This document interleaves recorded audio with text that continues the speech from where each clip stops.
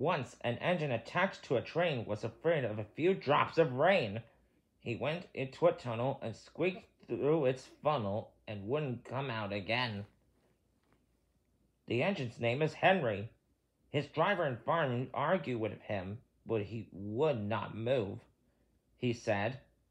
The conductor blew his whistle till he had no more breath and waved his flag till his arms ached. But Henry still stayed in the tunnel and blew steam at him. Then along came Sir Topham Hatt, the man in charge of all the engines on the island of Sodor. Said Sir Topham Hatt, but Henry only blew steam at him. Everyone pulled except Sir Topham Hatt, he said. But still, Henry stayed in the tunnel. Then they tried pushing from the other end. Sir Topham Hatt said, but he didn't help.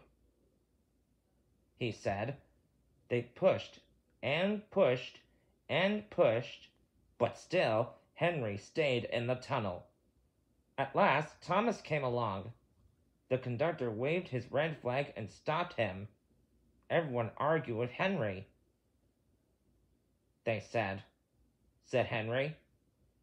Thomas pushed and pumped and pushed as hard as ever he could, but still Henry stayed in the tunnel. Eventually, even Sir Topham Hatt gave up. He said. They took up the old rails and built a wall in front of Henry so the other engines wouldn't bump into him.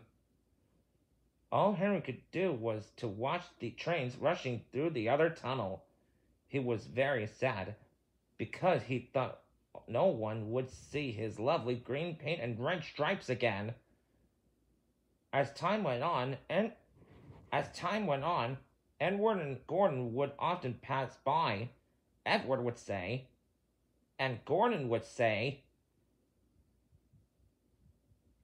poor Henry had no steam to answer. His fire had gone out. Soot and dirt from the tunnel had spoiled his lovely green paint with red stripes anyway. How long do you think Henry would stay in the tunnel before he overcomes his fear of the rain, but then decides to journey out again?